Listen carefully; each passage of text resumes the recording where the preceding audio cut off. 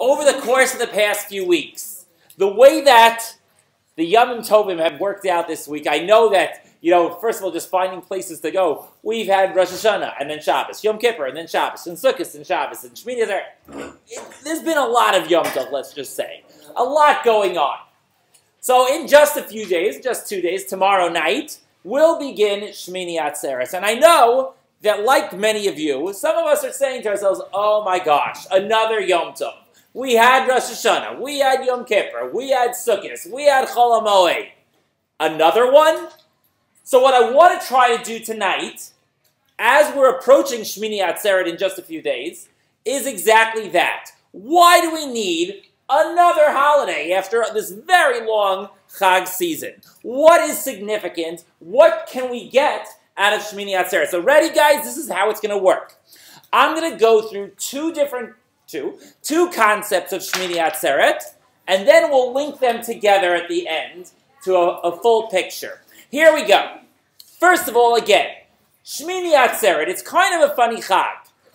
On the one hand, it's a separate holiday. For those of you who like candles, you know that in the Hadlakat Neirot of Shmini Atzeret, we always make a Shechiyanu.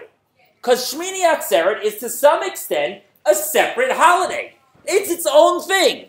There are 7 days of Sukkot here in Israel, and then Shmini Atzeret. But on the other hand, let's be honest, it's called the 8th day. So it's kind of linked to Sukkot as well. So what is it? So ready. Here we go. I want to first say something about Sukkot before we segue into Shmini Atzeret. Here we go.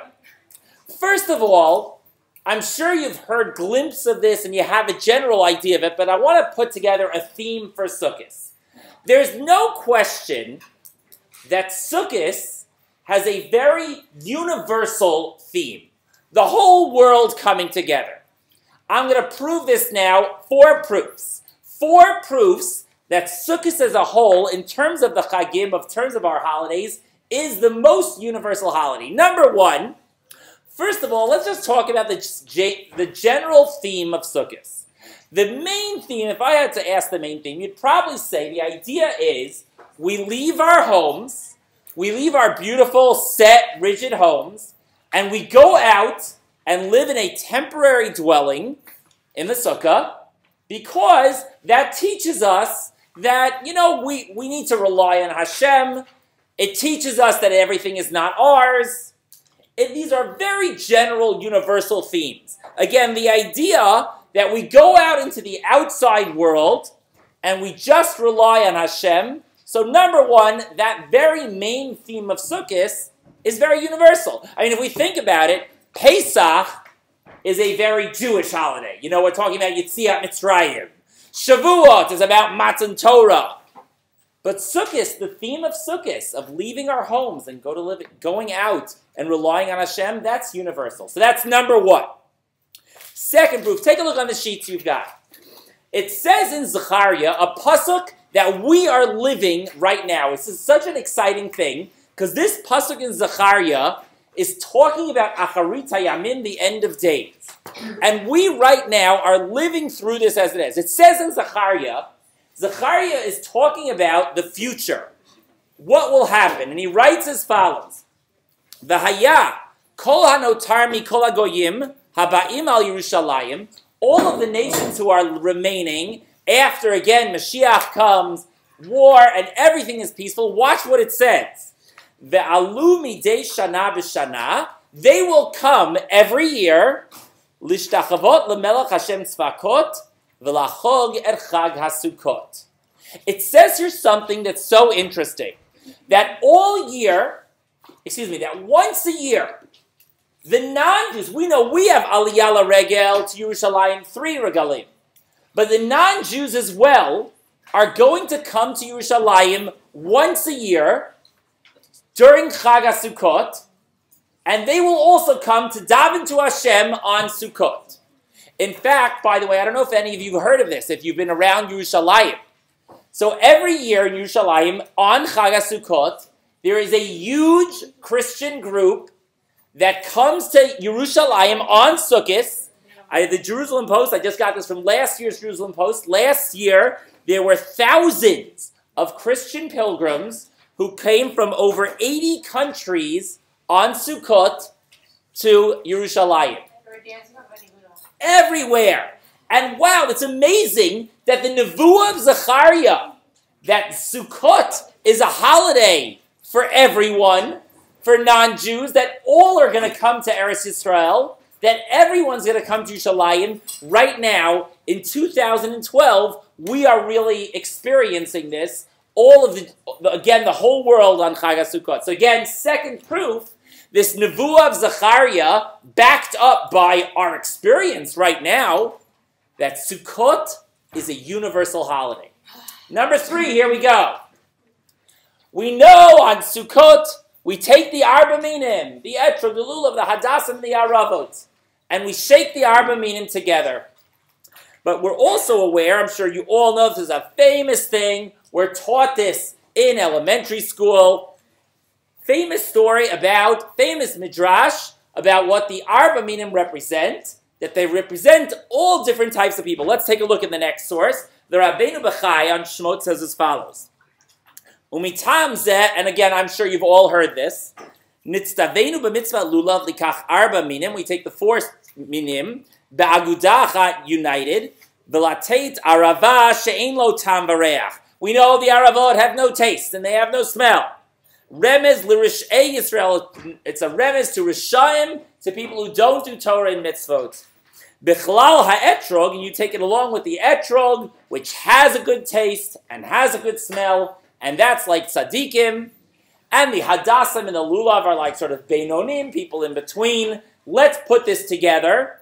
The arba minim, the hadas, the lulav, the etrog, and the arava, they represent all different types of people coming together on Sukkot, united.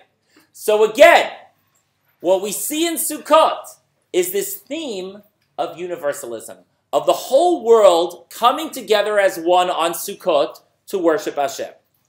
And finally, number 4, and this is the most striking, and it's a little confusing. Sukkot has a very interesting group of korbanot for the Chag. A very strange pattern. There are on Sukkot, every day, a different number of parim, of cows, were sacrificed as the korban musaf. On the first day of Sukkot, they gave 13. On the second day of Sukkot, they would give 12. Third day, 11, 10, 9, 8, 7. Going down one. It's a very strange pattern. Why from 13 to 7? What are these numbers about? So ready. The B'midbar Rabba, the Medrash Rabba says that if you add up all these numbers, 13, 12, 11, 10, 9, 8, 7, you get, anyone? You get the number 70. 70. And why the number 70? So I'm sure you all know 70 is one of those big numbers in Judaism. 70 represents Umot HaOlam, the nations of the world. Let's take a look at the next source. It says in the Medrash in Bamidbar Rabbah, Ata motzei b'chag Yisrael makrivim lefanecha 70 parim al 70 umot. We find that on Sukkot, we are giving korbanot for all the nations of the world. All 70 umot. All of them, we are davening for them on Sukkot. We are giving korbanot for them on this chag. Let's keep going.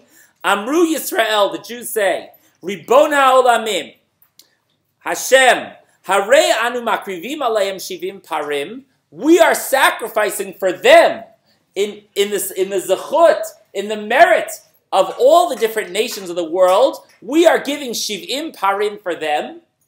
V'hayu tzrichim le'ahov otanu, and therefore they should love us for that. Well, Medrash continues, but not for us now.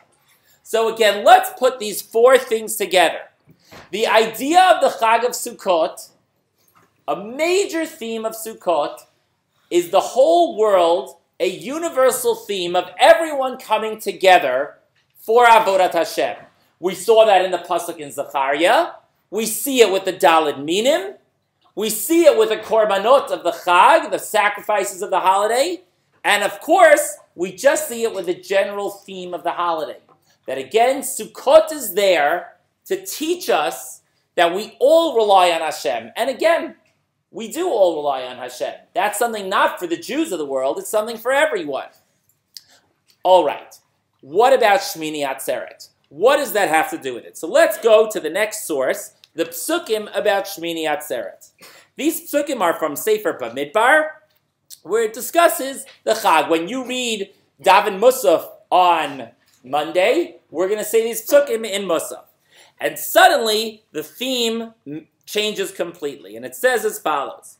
Bayom hashmini atzeret tiyelachem kol melechet avodah lo ta'asu. Again, on Shmini Atzeret, don't do malacha. How many cows do we give on Shmini Atzeret? Now again, on Sukkot we went 13, 12, 11, 10, 9, 8, 7. So you're ready? What should come after 7? 6. No, gang, not true. What happens after 7? How many? 1.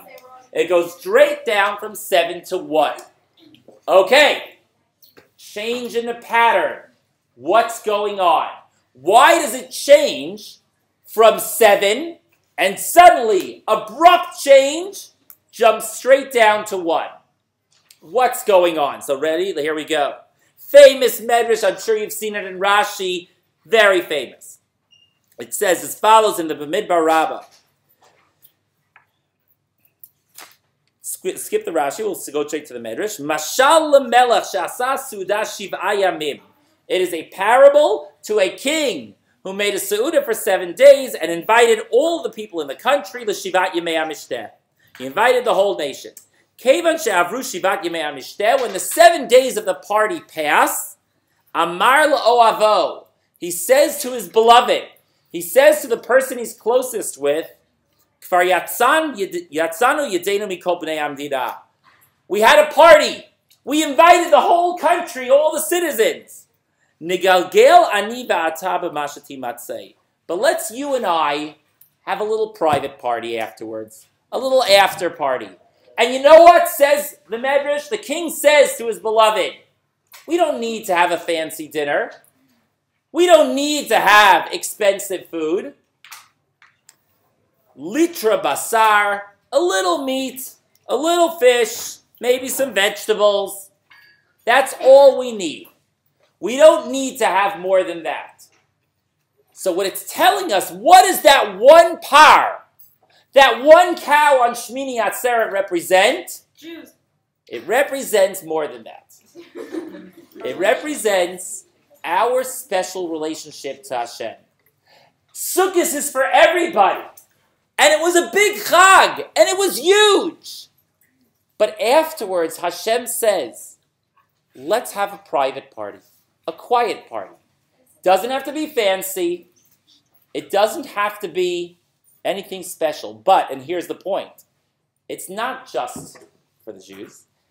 It's about going back to normal. I'm sure after the Chagim, and again, we've had so many events and this and that, everyone, I am certainly anxious to get back to normal. To teach, to learn, kids go to school, back to the regular program. And Shmini Atzeret represents just that. Sukkot is about the whole world coming together. Everyone is coming to Yerushalayim on Sukkot. And Shmini Atzeret is about the day after. And Hashem says, let's just have a private party, a quiet party. It doesn't have to be anything fancy. It doesn't have to be anything special. Just you and I, says Hashem, together on Shmini Atzeret. So that again is the first theme of Shmini Atzeret, returning back to our private, special, but normal relationship to Hashem. That after all the excitement of all the Chagim, that we should come back together again on this special day. Now, that's theme 1. A lot of that I'm sure you've heard about, I'm sure you've thought about, you've learned that. I want to show you another medrash that I'm pretty sure that no one has ever heard before. And is really, when I first saw this midrash, it blew me away. It's so beautiful, it's so deep, it's so special that it will definitely put you in awe. Here we go. Ready, ladies. It says in the Psikta de Rabbi Kahana as follows. Amar Rabbi Levi. B'chol chodesh v'chodesh shebekayitz, when Hashem took us out of Mitzrayim, he had an idea. He said, every month, I want to make a party. I want you to have a holiday every month. B'chol chodesh v'chodesh shebekayitz, bikesh HaKadosh Baruch Hu, litain li Yisrael moed. I want you to have a party every month. Ready, here we go. Ready. B'Nisan, they come out of Mitzrayim in Nisan, Natan lahem Pesach. Beautiful, they got Pesach. Be'iyar, Natan lahem Pesach Katan, Pesach Sheni. We know the people who were Tameh on the first Pesach, they had a separate opportunity, a second opportunity on Pesach Sheni to celebrate. B'Sivan, Natan lahem Atzeret. Sivan, third month, they get Shavuot. The third holiday, great, everything's going great. Every holiday, every month, we've got a Chag. And now comes the bump in the road. B'Tammuz, Haya b'dato litein lahem moed gadol. In Tammuz, fourth month, Hashem, again, they got the Torah, and he says, okay, we're getting ready for a new Chag in Tammuz. And what happens? V'asu lahem et ha'egel. They made the Egel HaZahav. Ubitel Tammuz Av Elul. There were supposed to be Chagim in Tammuz, Av, and Elul all through the summer. But because of Chet HaEgel, those three holidays were canceled. Ready. Ba Tishrei. Tishrei comes along. Upara lahem. What happens? We know that in Tishrei, after Chet HaEgel, Bnei Yisrael are finally forgiven. So says the Medrash that in Tishrei, they got 3 makeup holidays. We missed our holidays in Tammuz, Av, and Elul. So it says we got payback. Rosh Hoshana, Yom Kippur, Sukkot. Those 3 holidays, says the Midrash, were payback for the missed holidays of Tammuz, Av, and Elul. Ready, here's the punchline now. Amar HaKadosh Baruch Hu. God said, though, after that, La'acherim hu porea v'shaloi no notel. Tishrei, I put 3 holidays in Tishrei. Those were the makeup holidays. Those were to recreate, that was to pay back for those 3 missed months. But what about Tishrei itself? It needs its own holiday. Natan lo Yoma. So Hashem made a separate holiday in Tishrei for Tishrei. Bayom HaShmini Atzeret Yelachem. On the 8th day, Shmini Atzeret. What does this mean? Ready. I want to tell you a story. Many times, actually I want to tell you, what's this? I want to tell you a story about a family. Real story, but I'll disguise it a lot. Real story about a family. 2 couples who live in a neighborhood, and they're very good friends. They're very close. They eat at each other's houses for Shabbos. They go on vacations together. Their kids are friends. They go to the same schools. They go to the same shuls. They hang out together. They spend a lot of time together. They're old friends. One day, something happens. And one of the couples, in public, for whatever reason, gets angry at the other one and insults them terribly in public. This is a true story, by the way. Terribly insults them. You know, in the most harsh, inappropriate terms. The insulted couple is shocked. They hear what they're upset. They know it's not justified, and they're furious. And instantly, in that whole social grouping, there's like a break. The 2 couples are not friends anymore. They don't hang out with each other anymore. And it really is a little bit like uncomfortable for the whole, that whole chevra. You have a fight between couple A and couple B. They don't hang out anymore. Now at every simcha, you have to seat them separately. And the fight continued for almost a year. And it was very tense, very unpleasant. After the year, approximately a year, the insulting couple, again, the couple who had got angry, realizes that they messed up. That for whatever reason, they had sacrificed a decades-long friendship for being angry over some shtuyot, over nonsense. And they go to the couple that they insulted and they apologize profusely. We were wrong. We shouldn't have done it. And they realize that it was totally unjustified. They made a mistake. And the insulted couple forgives them. They're good people. They say, we understand. You made a mistake. Everything's good. But it's not. And let's explain. Sometimes, not always, sometimes someone hurts you. And it happens in life. And sometimes we can forgive them. We should forgive them. We should always put in every effort to be mochel, to not hold a grudge. We say Kriyat Shema every night. We should forgive everyone who's hurting me. We don't want anyone to be punished because of me. But sometimes we forgive someone, but there's still an effect. That couple who insulted, the first couple who insulted the second couple, they forgave them. Everyone's invited to everyone's house again. Everyone sits together at wedding tables again. And yet, I think that couple that got insulted never forgot. They didn't, no one was not angry, but they remembered, but they did that. They had it in themselves to do that to us. And so even though we forgive, the slate is clean, but the relationship is not what it was. And it never will be. Because you can forgive, and you should forgive, but sometimes you remember, that tinge of what they did. Ready. Look at this medrash now. Let's look at it with these eyes. Tammuz, Av, and Elul. We were in sin. We had done Chet HaEgel. God was angry at us, and justifiably so. And he canceled the holidays. Sorry. I wanted to have a holiday with you every month. Cannot be. But Bnei Yisrael asked for forgiveness, and they daven, and Moshe Rabbeinu goes back up to Har Sinai and davens for them, and they're forgiven. And there's payback. You missed 3 holidays, let's make it up. Rosh Hoshana, Yom Kippur, Sukkot. And that would have been fine.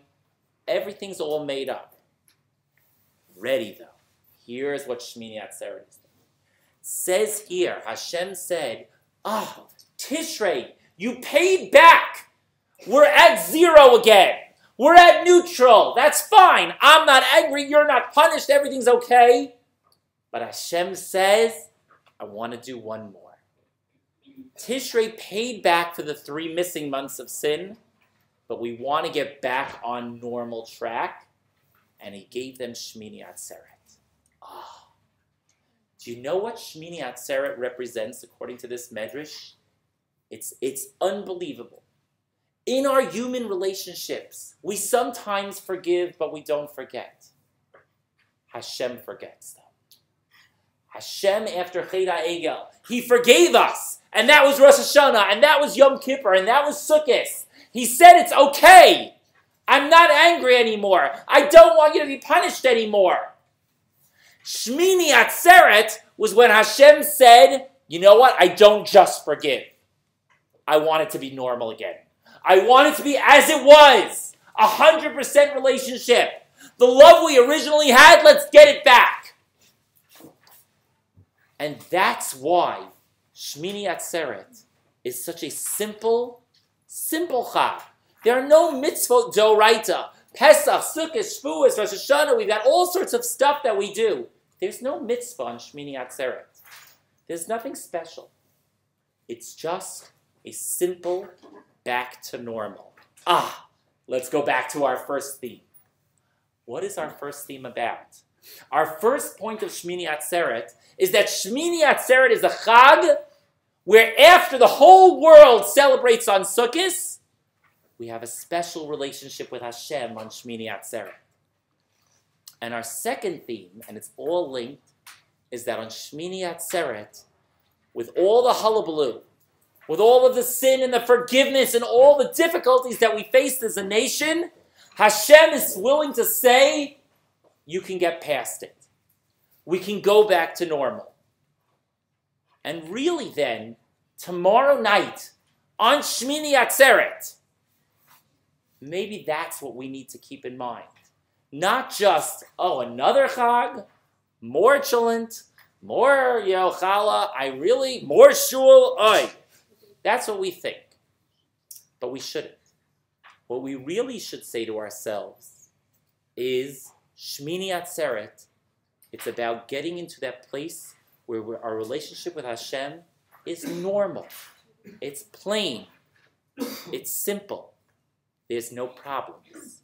There's no issues anymore. You know what? In our own lives, I think this is just something that we should take into account in our own Ben Adam L'Chaveiro. So often, we get into these little fights, little this, little that. Shmini Atzeret is telling us that you can go back. It's hard. We can't always be what Hashem is. But we can rebuild relationships. We can get back to normal. We can get together again with Hashem on Shmini Atzeret as normal. And it could be what it once was. One more point I want to make. The mitzvah of Sukkot is living in the sukkah. We lived together. We got back. Everything was normal. Shmini Atzeret, we leave the special sukkah. We leave the special mitzvah of our relationship with Hashem, and we invite Hashem back into the homes. We eat normal meals. Everything is the same. No more lulav and etrog. Just a regular, simple Chag.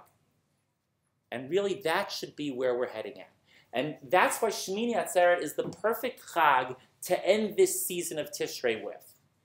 Because we shouldn't think to ourselves that every Chag is about, wow, our relationship with Hashem is about, oh my gosh, blowing the shofar and we fast in the sukkah and the arba minim and it's awesome. It's like, oh my gosh, it's an amazing thing.